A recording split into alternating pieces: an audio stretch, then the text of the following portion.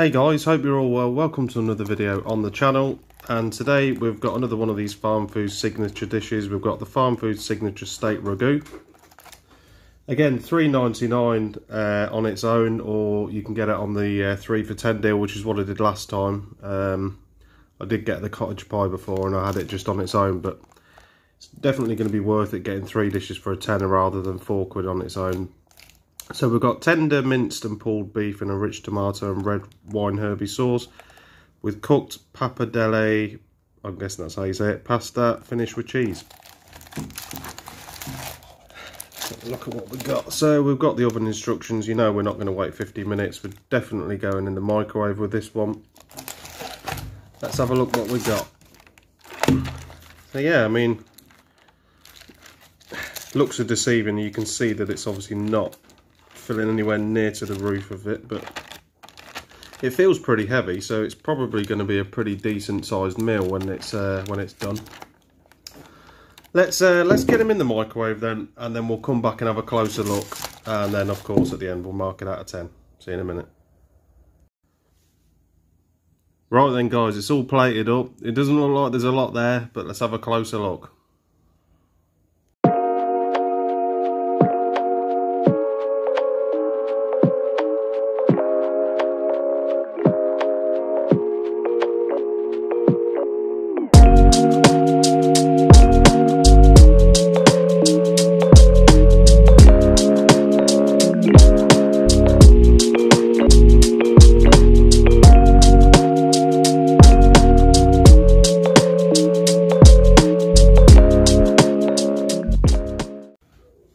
Right then, let's dig in, shall we?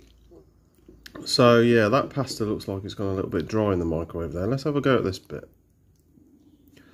Let's cut some of this off here. Let's have a bit of this pasta on its own first.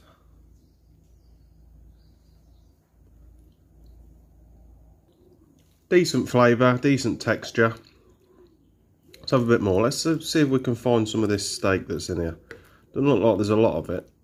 Let's have a bit of this, look. They always say steak, but it's never steak, is it? It's just mince. Right, there you go, some cheese on. Yeah, it's pretty nice.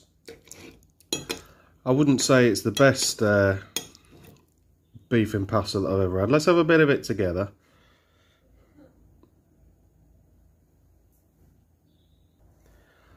I mean, the flavours are there. There's definitely some nice flavours coming through. The pasta, some of it's gone a little bit dry, but quite a bit of it is actually still nice and soft. Let's have a bit more, and then we'll speed him up and come back to the end. Have a big mouthful there. Yeah, it's pretty average so far, but I'm going to finish him off, speed it up, and I'll come back to you at the end and I'll let you know how I got on with the rest of it. See if I change my opinion. I'll see you in a minute.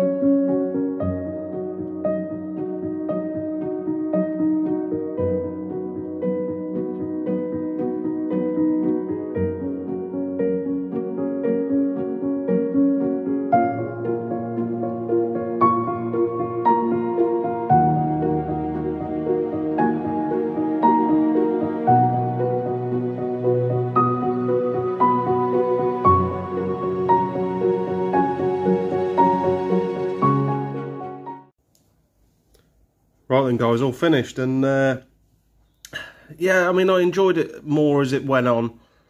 I mean, it's never going to be worth $3.99 on its own, really. It's no better than a sort of £2 ready meal, if you still can get ready meals for £2. It was a decent portion size, not massive, but it was decent enough. I wouldn't say I'm full up, but yeah, I mean, the nice red wine herby sauce, nice flavour to it.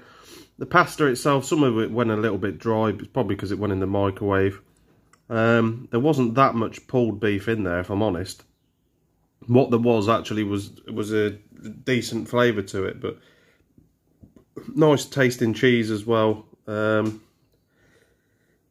Yeah, it's pretty bog standard. It's nothing special. Definitely not signature. And for me, I don't want to go too harsh on it because I did enjoy it, but it's just not.